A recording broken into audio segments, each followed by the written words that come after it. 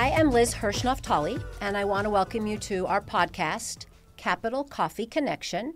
And the point of our podcast is to speak with amazing elected leaders and not to talk with them about politics or policy, but to really talk to them about humanity, heart, the home, and to get to know who they are. Because one of the things I've learned, and I'm not a politician and I'm not a journalist, but I've had the opportunity to get to know many politicians through the work I do to support them. And one of the things that I've learned is there are phenomenal people out there. And when I talk to others, they'll say things like, she's just a politician. Oh, he's just a politician. And what I've learned is that these just politicians actually are really interesting people and in so many ways are like us. And, I think about like the human genome, which basically says that 99.6% of all people are 99.6% the same, that there's only 0.4% that is actually different between us, between any two people over 8 billion people. So I think to myself, okay, so we have so much in common. What is that 0.4% that's different? And how do we bring us together on that versus separate us? And how do we find commonality and actually celebrate our differences? And so my hope is that through this podcast and through this opportunity to speak to really incredible elected leaders is to sort of try to find those answers out. So I was thinking about our guest today, and I thought back to when I was a little girl. And I remember all through my childhood that my mother would literally drop us off at this house. And inside this house was a paradise of art. And this woman, her name was Dorothy Cannon. We called her Dot. And she was already old when I first met her, but she just kept staying older. But in each room in her house was like a different area. There was one room where you would do ceramics, one room where you would paint, one room where you would do silk screen. I mean, each room had its own theme, and really like kids all afternoon would do art. The older kids would help them. She would walk around, but basically you were sort of free just to create. And I still have a couple of those pieces, and what I realized all these years later is that I wasn't a very good artist. But I really loved art, and I loved being creative, and I loved just the environment.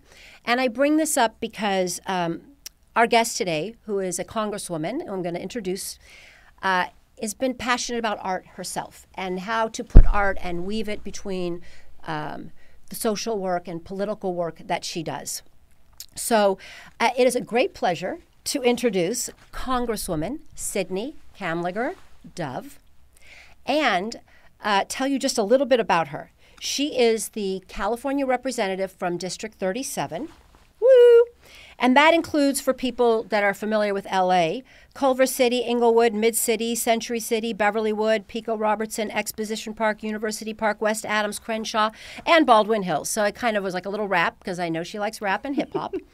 And for people that don't know L.A., that kind of includes USC, Culver City Art District, L.A. Fashion District.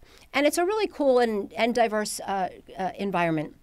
And as I mentioned, the Congresswoman has been very passionate about art, and we'll get into that a little bit. But first, I just want to welcome you, and she brought her own tea, so I'm having coffee, she's having tea. Welcome, and thank you for joining us. Thank you for the invitation. So we're going to start, and we're going to go back to the beginning of Sydney time. And I would love for you to tell us a little bit about, you grew up in Chicago, and tell us a little bit about growing up, what it was like, what your parents were like, and what it was like to grow up in Chicago and some experiences you had. Our goal is for people just to get to know you. Yeah. So I feel like I was raised in Chicago and in Brooklyn because at a very young age, my mom moved to Brooklyn after my folks separated, and then I moved with her shortly after. But born in Chicago, on the kitchen table, on the near north side, literally on the kitchen table. So my mom and my dad met each other in school, and then it's an interracial marriage. And so they had challenges getting housing because folks didn't want to rent to them because they were a mixed race family. They decided to have me, and my mom didn't want to have me in a hospital. And so there was a program, she said, that would allow expectant mothers to give birth at home, and a midwife would come and a doctor. And so I was born on the kitchen table. My grandmother's a nurse. My aunt's a nurse. They were both there. My dad's friends were there. And so one of them held the mirror so she could see me come out. And then my uncle and a friend were stirrups for her. And I popped out, and she made sure to have me while my great-great-grandmother was staying with her. Wow. And she had come to make sure that my mother had a clean apartment prepared for the birth of her first baby. And so she said even when she was pregnant, she had her like scrubbing the floors because she said, I can't have my baby come out here in a dirty apartment. And so it was a real sort of family thing. So I'm sorry, that was a great. 3 greats. Yes, Pretty 3 cool. greats. My great-great-great-grandmother. I called her Gram. And she was around up until I was 3. I actually have a photo of her. Amazing.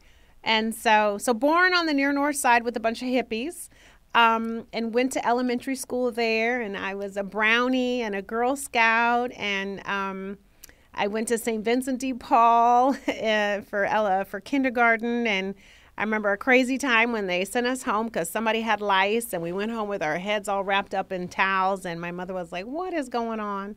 But it was a great city, full of excitement and food and great music. Right. There was all the music festivals during the summer and Taste of Chicago. And then my folks separated. And so I spent time with my dad at his apartment and then my mom at her apartment. And then she moved to Brooklyn because she's an actress. And then I followed her shortly thereafter. And I went to Ep.11, which was an elementary school in New York, and then Summit Junior High.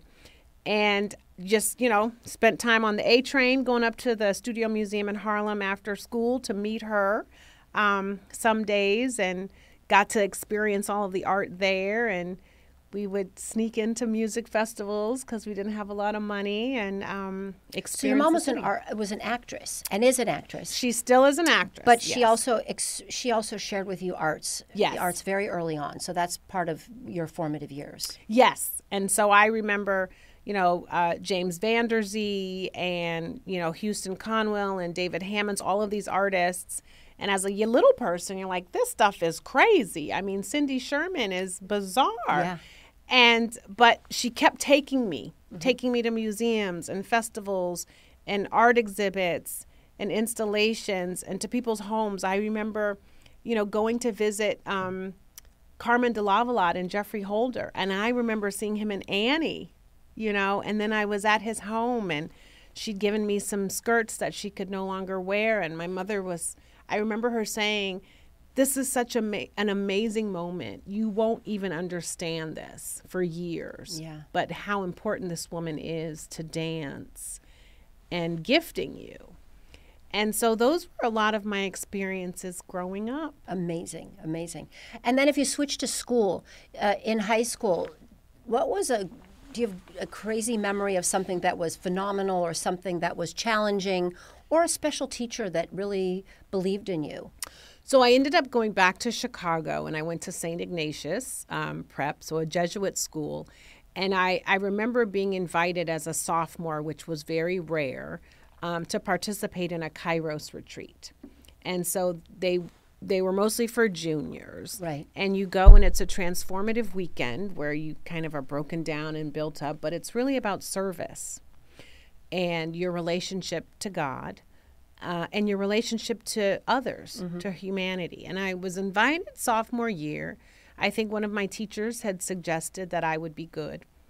And it was an amazing experience. You're crying and you're thinking about who you are as a person and who you want to grow. And you're 15. And you're 15. And what your role is on this earth.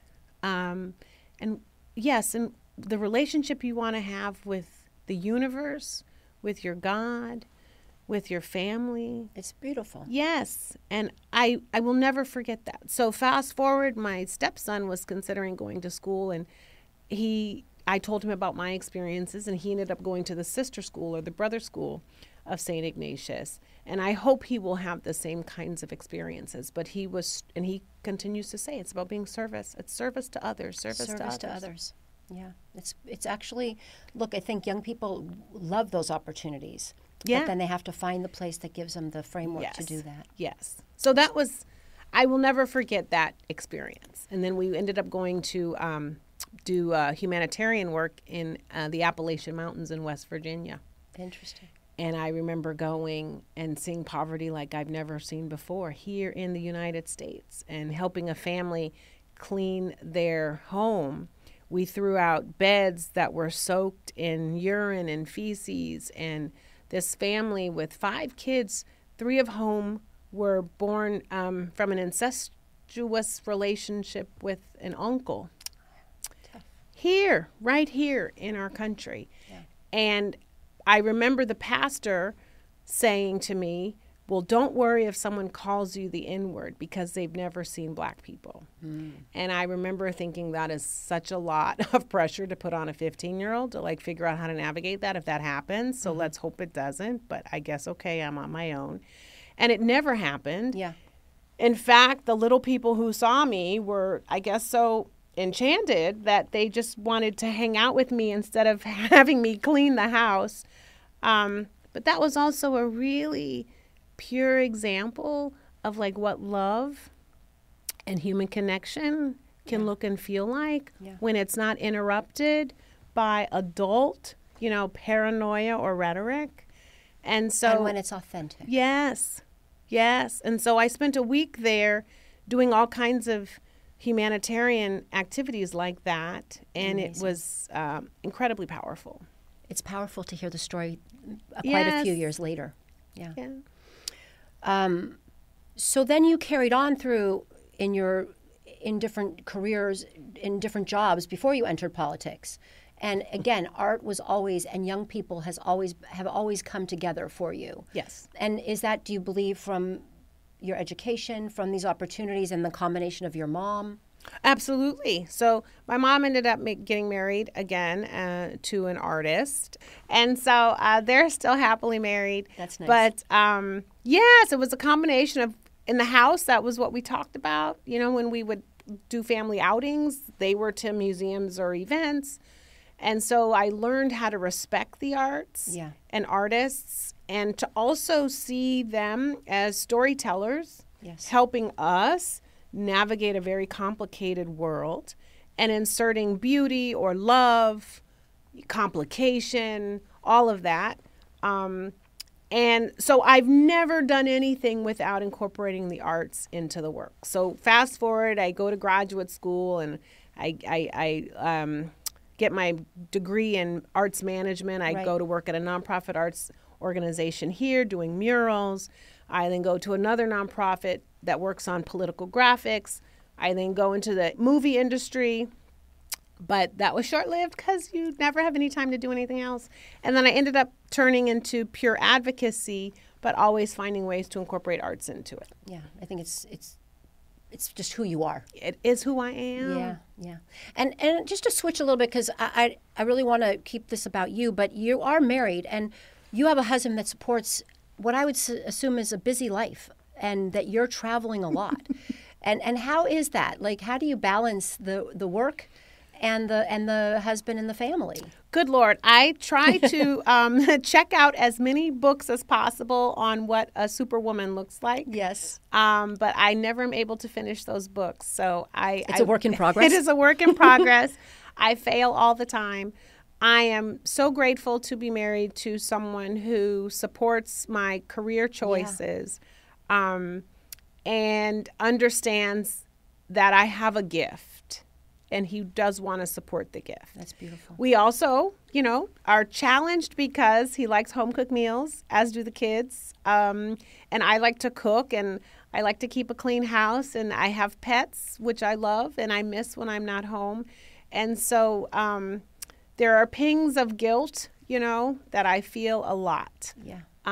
But I could not do this without a village of support. Absolutely. Yeah. Okay, pets, just tell us who they are. I mean, people care more, I think, about our pets than our kids. Like, that's kind of a funny thing that I'm like. I started off with 2 dogs, and they both passed away. So I think we're still grieving. And now we have 2 cats. Okay. So we have sister Kesey, who's the oldest, and then baby Sable, who we just got. And Sable is, I think, 11 months, and Kesey is about 4 years old. They're rescue pets, and they are divas in their own right, and I just love them. So you have 2 kids, 2 divas, and a husband, and you're traveling a Yeah. lot. It's a lot. It's a lot. But I think even though you're trying to achieve being superwoman, you're in the balance there. You're doing pretty darn good. I think so. No one's left yet. Yeah. The cats have not packed a little bag. I got you. They're got not going you. down the street. Good. But cats can be divas. Like, that's just kind of their nature. Oh, my I mean, I'm not goodness. trying to be anti-cat. No, It's actually they are. pro-cat. It's just acknowledging. So my husband was grieving that we got the cat to help with the dog because the dog was getting old, you know. And then he's like, "Oh, I love the cat." And then the cat started to love me. So then he was like, "I don't like this cat. The cat has to go." Then I got another cat to keep her company. And then she started sleeping with my husband. And my husband's like, "I love this cat." That's great. And then, of course, the cat came back to me because I am the cat whisperer. So now he has contentious relationships with all the animals. With both cats. Yes. Yeah. Everyone's jealous of everyone. That's really the good. truth. Keeps it interesting. It does keep it interesting. Okay, so I'm going to switch a little bit and ask Okay. just some quicker questions, Okay. which are best advice you've ever received and maybe the worst advice you've ever received. Best advice I ever received, which I didn't take, was join a sports team when you're in school. Yeah. Yeah. You missed that opportunity. I missed that opportunity. And it is, I think anyone who's been part of a team just is better at doing team activities. Right. And team activities are called living nowadays. Yeah. The worst advice I ever received was, well, someone told me not to use, they said, "Why are you running for office?" And he said, "Well, don't ever say that again." And I was like, okay, well, that was like 4 elections and, 4 campaigns later, and I seemed to be successful. So So the that worst was advice bad. wasn't good advice. Correct. Okay. Who's your biggest cheerleader? My mother, Yeah. she sends me texts every day. She's so excited. She tells everyone. We were someplace and she was talking to the janitor and she's like, "Oh, my daughter, she's in Congress." Oh, and I was like, "Lady, this man does not care about this." But she is my biggest fan.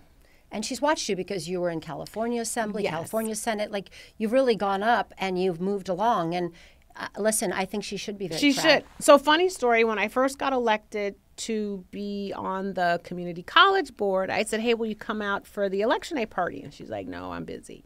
I was like, "Okay, well, this is a serious thing." She's like, "I'm sorry." Then we have the swearing in. I said, "Well, you come to this?" And she said, "Maybe, I don't know." She said, "Is this even for real? What is this?" Wow. And I said, "Yes, the mayor is coming. It's for real." So she comes out and we have a big thing. The mayor is there. I say my stuff, my spiel, and I say, "My mother's here, and please introduce yourself to her." And then at the end, she says, "Oh, I didn't even have time to talk to the mayor. All these people came up to talk to me. Why did they do that?" I said, "Mother, because I said in the microphone to introduce yourself to my mother." So she's like, "Okay, well, maybe when you run for the assembly. Well, maybe when you run for the Senate." So now she seems to be quite okay now that I'm in Congress. I love it. She's a character. She's a diva, too. Yeah. Favorite meal? And you could pick more than one if Oh, you don't have wow. one. But a meal or meals that you love to eat. I could go every day eating a salad and a slice of pizza. It's a good balance. Yeah. So I grew up as a vegetarian. I was a vegetarian for 26 years. And so vegetables, I think, are just part of who I am. My husband's like, "A salad? If that was your last meal, it would be a salad?" And I'm like, "Yes." Listen, it's, And what kind of pizza would you have? I'm a very basic girl. I could do deep dish because I'm from Chicago, or I could do a thin slice of cheese. But just a good Yeah. with tomato sauce and good cheese. Correct. Yeah, No I'm frills. with you on that one. No frills. Yeah. No frills. Yeah. Are you still a vegetarian? No, I guess I'm not. I guess as people can understand. For a while, I was trying to get pregnant, and so my doctor said, real iron," and so that didn't come to pass. But you can't go back. So now I just kind of slowly. I don't eat a lot of red meat, though. I think I still do more fish Yeah. and vegetables. You eat healthy. Yeah. Yeah. Plus, in California. So you go to D.C., they have no good food in D.C. They have no good produce. People in D.C., I'm really sorry she just said that. but yet we do happen to have very good produce here. So when you do go back east, it's not the same because they have different climate and it's harder to get it there. Correct. It's not a bad thing about the people there. No. Yeah, I just want to go on record. No, I love the people. I love the people. I have people that will come, like when my daughter went to college, I would send her avocados and she would think that I was, and she was in Boston area, and she thought like that was the best gift. That was her birthday gift. Right. A dozen avocados. So like I get it. Yeah. It's a climate region where they're getting their produce from. Yeah. Yeah. So next one, favorite music.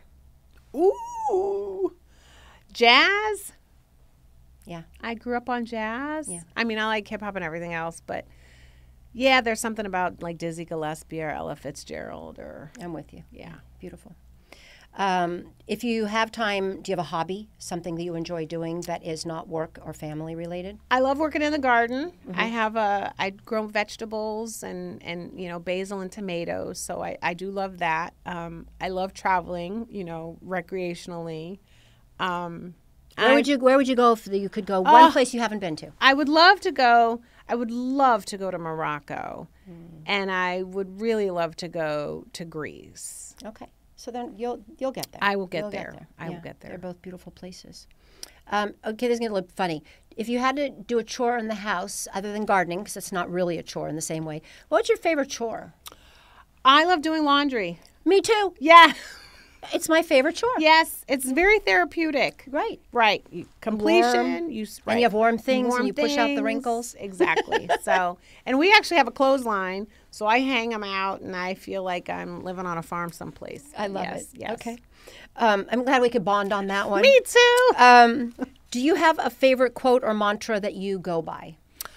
So, Mr. Rogers said this, and I love it. He said, if it's mentionable, it's manageable. I like that. And so there's so many things we don't want to talk about. Cancer or death or, depression. And if you can say it, then you can kind of talk your way through it. And I do believe that. Yeah, it's manageable. Doesn't mean it's easy, but it's also just sometimes... And I think Mr. Rogers probably was a good person to say, you got to face things. Yes. You got to move forward. But yes. Yeah, and I would assume in what you do is a lot of that, which is dealing with difficult things, but making sure that they are manageable. Yes. But sometimes it's like even in your own house, and we tiptoe around so many things. And I mean, you don't want to say something to hurt someone's feelings, really. But if you don't talk about stuff, if you don't own your feelings, your fear, your sadness, or just the unknown, then that becomes so much more powerful, even more powerful than you. So yeah. I've really subscribed to that. I think it's good. And, I subscribe to what made me think of this, Brene Brown, and she said, and I use this for years, choose discomfort over resentment. Because discomfort is something that we all have to deal with. And the moments you do it, it's a tough one because you have to, like you said, uncomfortable questions or uncomfortable conversations. But if not, that resentment actually can make you ill. Yes. It can really lay within you. So even my kids, like I always say to them, and they're like, it's a reminder. Just like yours, it's manageable, reminding ourselves. So, okay, we're going to skip now. Okay. Not as meaningful, but fun. Okay. So there's a game called Kiss, Marry, Kill. Okay. And we play the game Kiss, Marry, Trash because I don't kill. Okay. And the game is, I'm going to give you 3 things. It's really fun. Okay. And you have to pick one that you would kiss, one that you would marry, and one you would trash. So based on that, the kiss would be you like it. Marry, love it. Love it. Trash, not so great. Okay. Okay. And there's only a few, and they're real softballs, so I think you're going to be really good at this. Okay. The first one is seasons. Summer, spring, winter. Summer, spring, winter. Kiss, winter. Ooh, okay, good. Marry, spring. Spring. Trash, summer. Yeah, it's getting a little too hot. Too hot and humid. Yeah.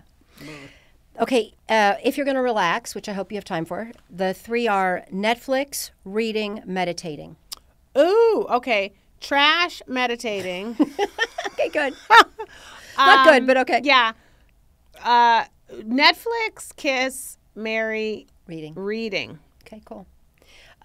Meals, breakfast, lunch, dinner. Oh, dear. No trash on that one. But I guess I will say trash for breakfast, lunch is Mary, kiss is dinner. Okay. Yeah, I like lunches too. Yeah. Yeah. Movies, comedy, romantic, thriller.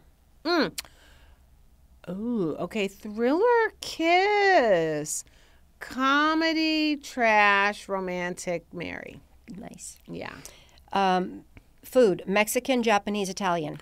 Ooh, okay. Trash, Italian, carbs, sorry.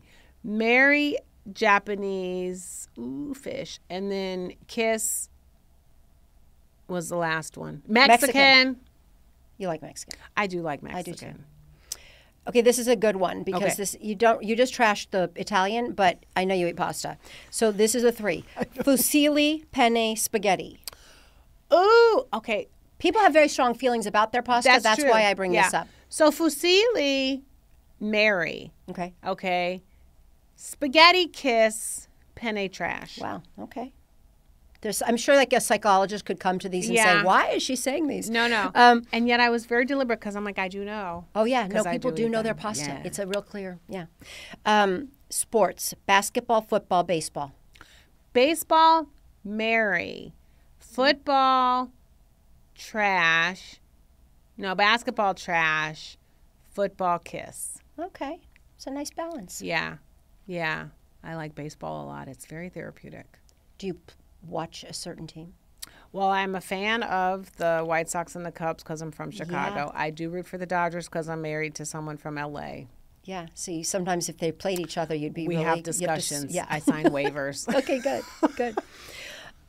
So we're kind of at the end, but I ask this final question, which is really important to me because this is about us coming together. This is about us being able to share our stories so other people who will be listening will be able to relate or even just understand. Yeah. Sometimes you don't have to relate, you just have to understand, or sometimes to be excited by something or feel like, wow, that person's real. So my last question is about joy. I would love for you to talk about what is joyful to you or what joy means to you or what brings you joy. And then talk about joy as like if you feel joy, how that spreads to others. Because if somebody has joy, I do believe that it can actually be positively emanate and help others or spread joy. Well, I find the most joy when I am connecting to people and places. And so nature, animals, in the wilderness, new spaces, because it's when all the synapses are going off and you're present, you're incredibly present. And that makes me happy, most happy probably, grass or mountains or trails, because I just feel closer to the universe. Yeah. And how we're supposed to live and how we're supposed to love, Mother Earth. And it brings me peace. And I think I share my joy. I'm actually a very happy person. I have a lot of stress, but I'm incredibly happy. And when I'm happy, I do see how it impacts everyone else. Exactly. And when I'm sad, I tell my husband all the time, there's so much weight that I always have to be happy. But I do see the power. And so I try to live every day being really present and connected to everyone else because I want us all to live in joy. I want us all to live in joy. I will end there because that, hallelujah and thank you. I agree. Thank you so much for joining me. Thank you for having me. And continue to be doing what you do and spread joy. Thank you so much. Thanks.